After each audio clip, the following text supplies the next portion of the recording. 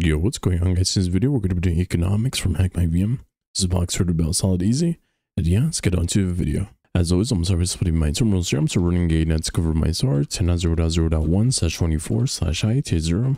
I'm also going to grep out for PCS.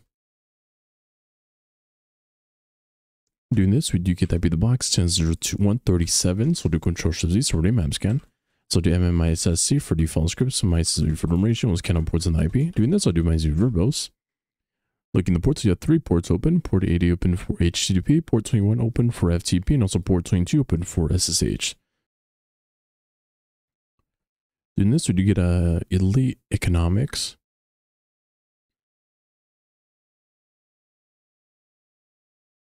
So we do have a page here. The first thing I do see is a host name here, elite-economics.hmv.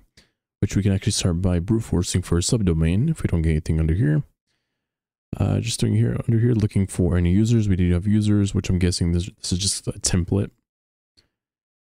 And yeah, this is just a template, but I'm going to control use source code to see if anything was added to the source.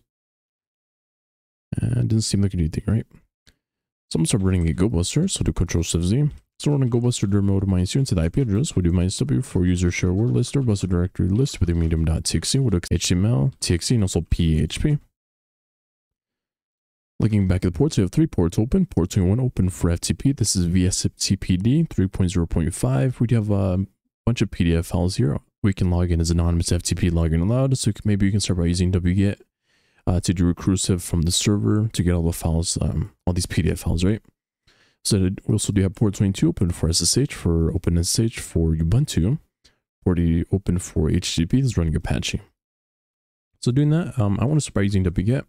Wget will allow me to do recursive mode, which I can start by specifying the protocol 10.0.0.137 on port 21. This will put this into a directory for us, seeding into that directory as the IP address.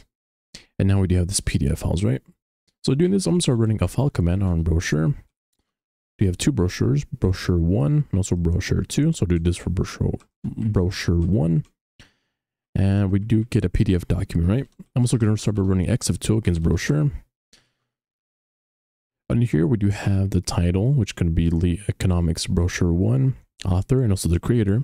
Looking at the author, we do have a username or a user as Joseph. So I'm going to start by doing the Control-Shift-D. I'm going to VI into users.txt. I'll start by making users.txt, actually putting all the users that we do find within these PDF files, right? So do exif2 for brochure 2 now, .pdf. We do have another user as Richard. Put that as there.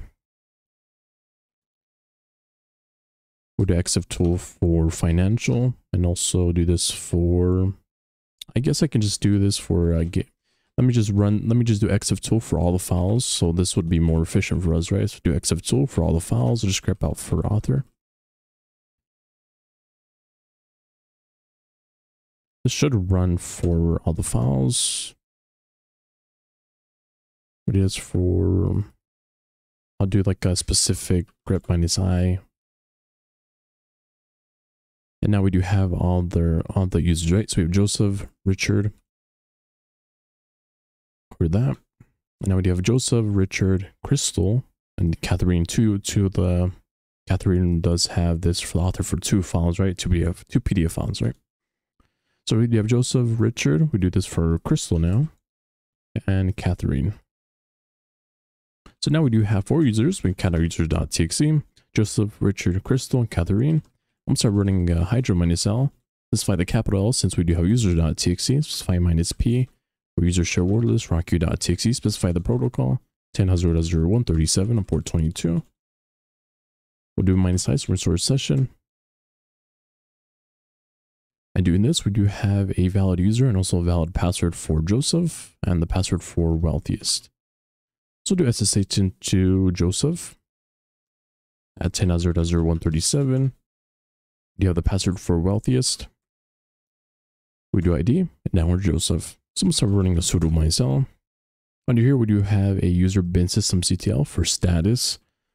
So do sudo -u, run this as root, since we can run this for any user, right? With no password. And doing this, we can actually view the lines for status. So doing this, I can just run a bin/bash since I did run this as root. cd back, we do ID, now on root, do house-slay, and cat root.txt.